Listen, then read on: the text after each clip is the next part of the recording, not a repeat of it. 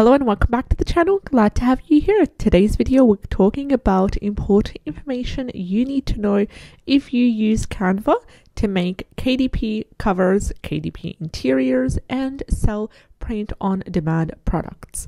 So if you're an author or if you are a creator of print-on-demand products, if you use Canva for your creative projects, if you sell templates, this video is for you. I'm going to reference a recent video that was published by Aroyo. I do apologize if my pronunciation is not fully correct. She did a video recently breaking down the Canva license for print on demand and Amazon KDP, and I found that video very helpful. And I also wrote an in-depth article in Medium, which I will link in the description box below, that highlights the Canva rules and also the screenshots of what was going on in the Canva Facebook group regarding this discussion. So you should know one thing: if you use Canva to create print-on-demand products or KDP covers or interiors, and you use the templates and the elements as they are without changing them, this is illegal and it is against Canva's license.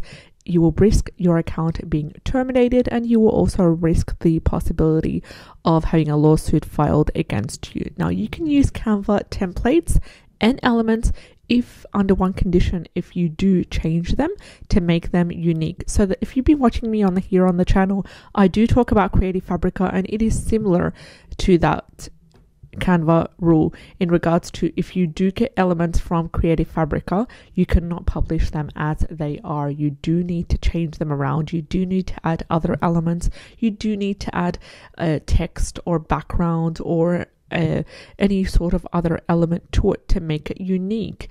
And this includes changing the colors, adding text, and adding a background as one of the examples. So if you will be just fine if you use the templates and the elements in Canva to create a unique design.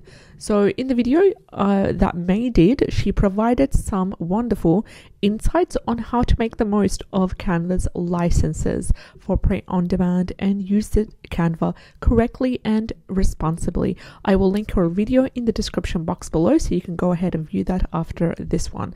So the points that she made, first of all, is create your image yourself or hire a designer. Canva offers a wide range of pre-made images and graphics.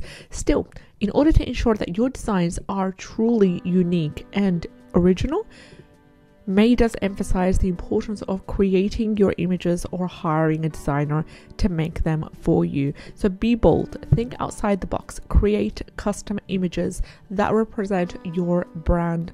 This will add creativity, it will add freshness to your design, and it will make them stand out in a saturated market. Personally, I've recently invested in a Procreate app, and I do intend to create my illustrations and elements. If you don't feel like being artsy, or if you don't want to draw or compile your own elements and designs, you can either hire a designer on Fiverr, for example, or just simply take the extra effort to make the design elements that you use from Canva unique before you publish them. It'll only take a few clicks, and it will save you so much time, so much headache later on down the track. The other thing that was mentioned is exploring other design resources. So while Canva is a wonderful, fantastic tool, and I have not yet cancelled my Pro subscription to Canva because I do use it for so many other things as well, May does suggest exploring other design resources, and she recommends Kittle. I have not used Kittle before, but I intend to look into it. I personally use Creative Fabrica, which is my go-to for professional designed graphics and templates, and Creative Fabrica offers a vast collection of print-on-demand assets with full commercial license, which allows us, the creators, to use the elements in our designs without worrying about copyright issues. However, you do still need to combine these assets with other elements to create unique designs. Creative Fabrica has guidelines on using their designs correctly, so please follow them to avoid any infringement issues. And it could be, then again, as simple as adding some elements to the Creative Fabrica designs and saving yourself a lot of trouble down the track. Consider Canva alternatives as well, so it's always good to have multiple options. Explore different platforms to find the one that fits your needs the most. And May did also introduce Kittl as an alternative to Canva because it provides a handful of print-on-demand ready-to-go templates. You can add them, you can edit them as you like, and Kittl offers affordable pricing and also appears to be more of a print-on-demand friendly platform as well. Alternatively, you can also use BookBolt, Etsy, and Creative Market. Although BookBolt is more for KDP interiors and covers, you can also use the elements in BookBolt or the editing features in BookBolt to create unique print-on-demand stickers, t-shirts, and other products as well.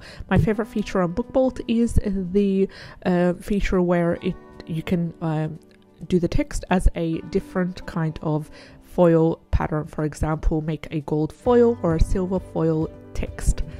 And these do sell really, really well for me on Redbubble. So be mindful of licensing agreements because creating unique and original designs while adhering to licensing guidelines is really essential to avoid legal issues. And in May's video, she highlights the need to be mindful of Canva's licenses for print-on-demand and KDP, and please always follow the guidelines from other design resources that you are using. Then again, Canva is a fantastic tool for creating print-on-demand products and KDP covers and interiors, but it is really essential to go the extra mile to make your designs unique and original to avoid the issues. Thank you so much for watching, and if you enjoyed today's content, like, share, and subscribe. I'd love to have you on board. Take care and have a great day. Bye bye.